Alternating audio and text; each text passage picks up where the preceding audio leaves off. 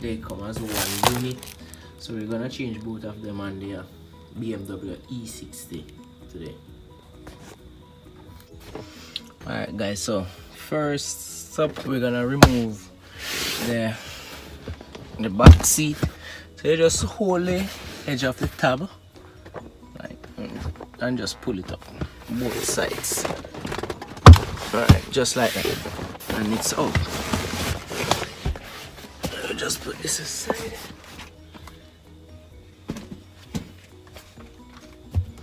Alright, so remove the carpet.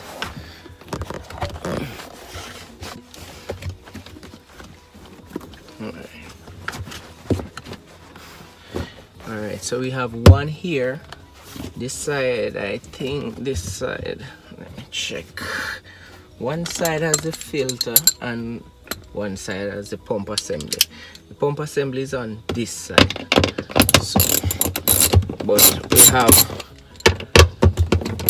some 10mm not holding down the cover, so we're gonna just remove those. Alright, just remove them.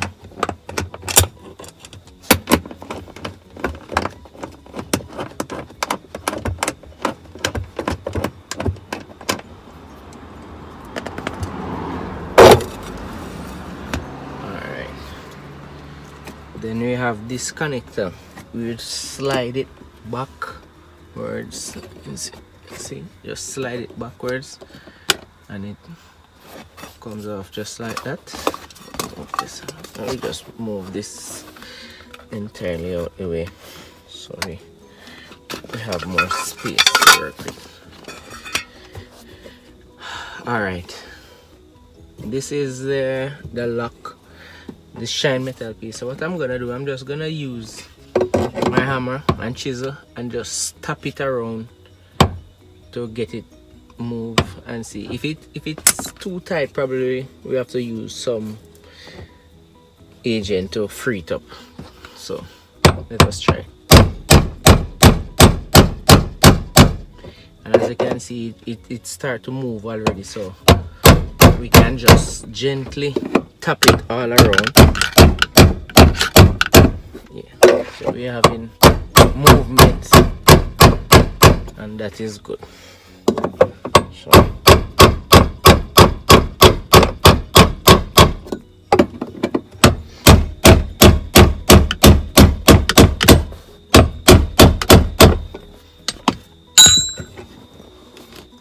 here we go. Alright. Yeah. So basically now we have to go on that side and repeat the process over on that side so we can remove the hose that run from this side onto that side. Let me just grab the new one and show you exactly what I'm talking. Alright, basically this is the new one, right?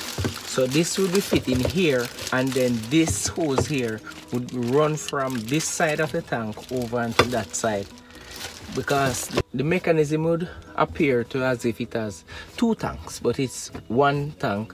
But because of the driving shaft assembly running along the center of the vehicle here, the tank has a hump over it. So this is what takes the fuel from the right side of the vehicle to the left side of the vehicle.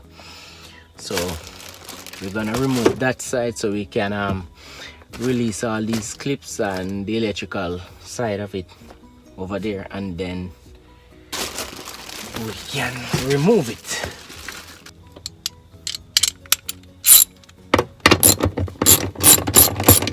So we're just gonna remove these 10 bolts.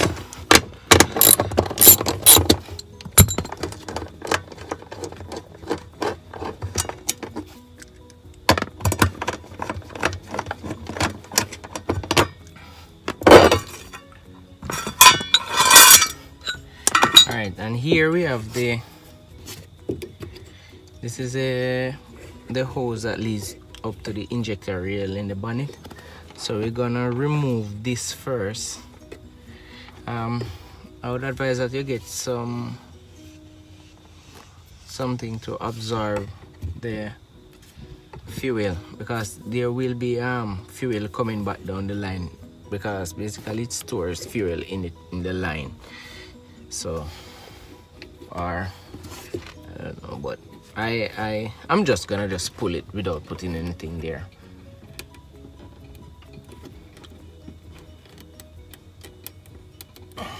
It's kind of a bit hard.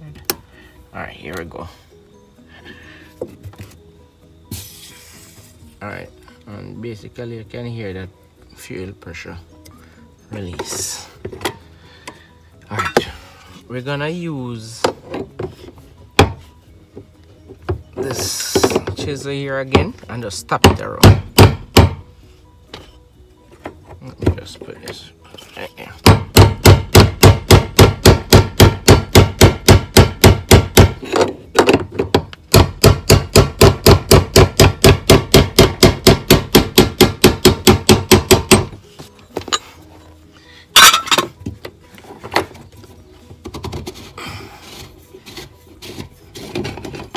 Just like that.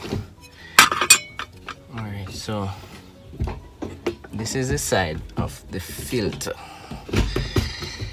right, so just take our time, take this out. All right, so we have a few connectors here. This one, just squeeze on it, put it off, and then this one, it has the clips on the side and both sides. So we're going to that, and then there is one on this side on the back of it here. So we'd have to just get something and just pry it down, or if you can just squeeze it from the top right here. There's a little knob here. You just push it down and slide it back at the same time. Just like that. And then you have the main charge line, that's this one. So you're gonna just squeeze it.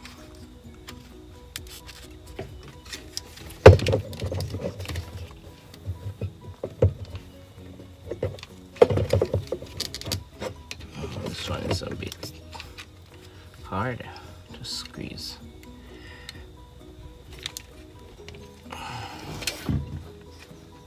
Might have to use a pliers to squeeze this one.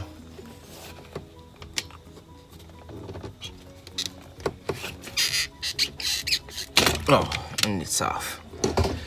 Alright, so this is the filter assembly off now. So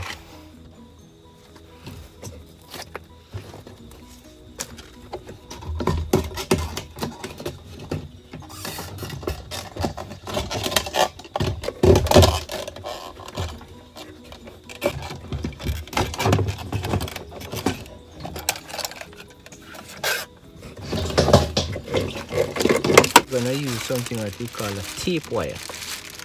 I'm gonna show you how we use that in a second. Let me just remove this.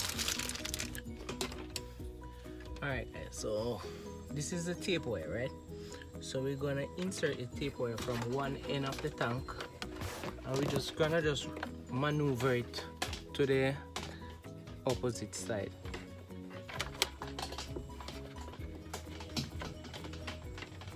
Yeah, just say from one end to the other. And this is what we're gonna use to take this end from over here to over there. So here the other end is out on this side, so let us just secure it there.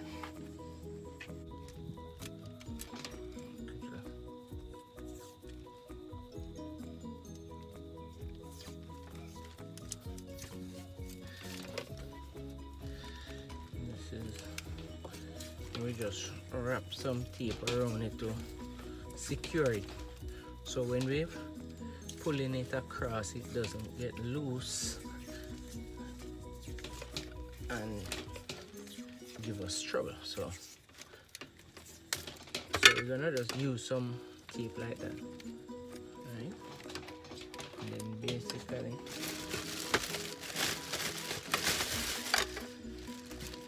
so we ensure our seal is still intact. Nothing is wrong with this seal, so no need to change that. So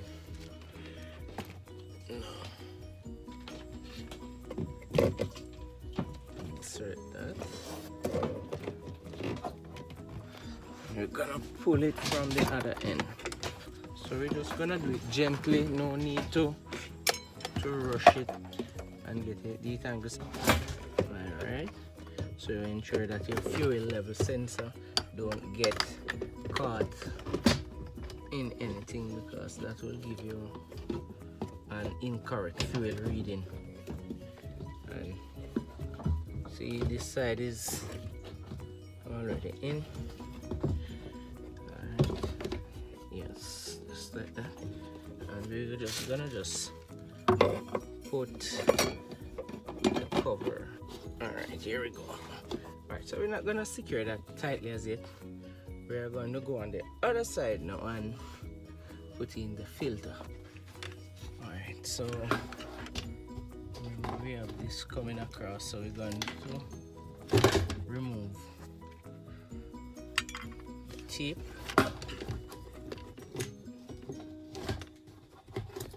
Remove the tape from it.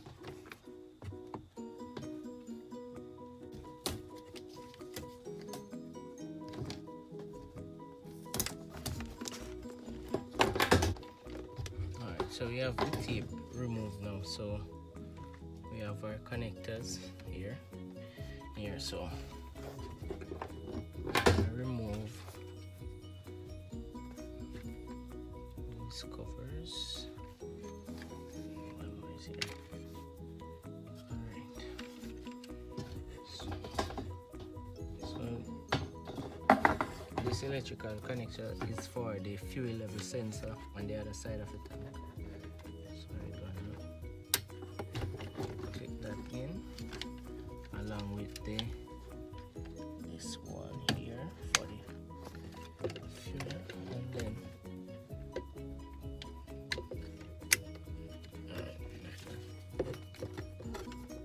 we're gonna insert this.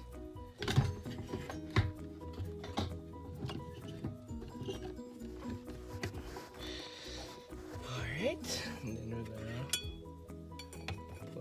check, please ensure that your seal is still intact and they are not damaged. These seals are fine.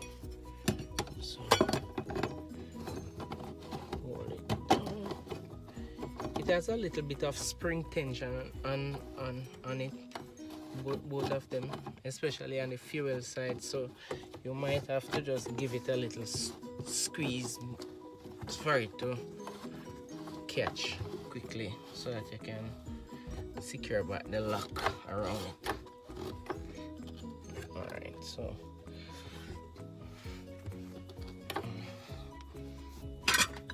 you're gonna just give it a little bit of tap to ensure that it's properly secured.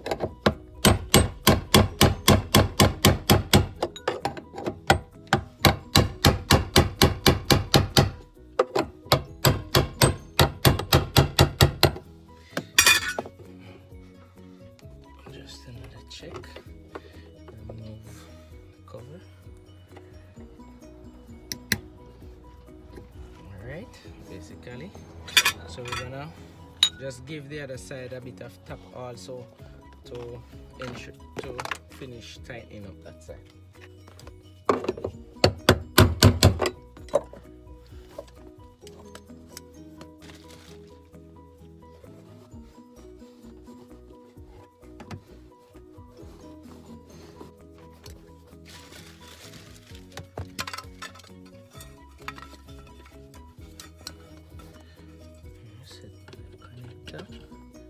Power connector for the fuel pump, and then the cover has an arrow pointing upwards indicating the front.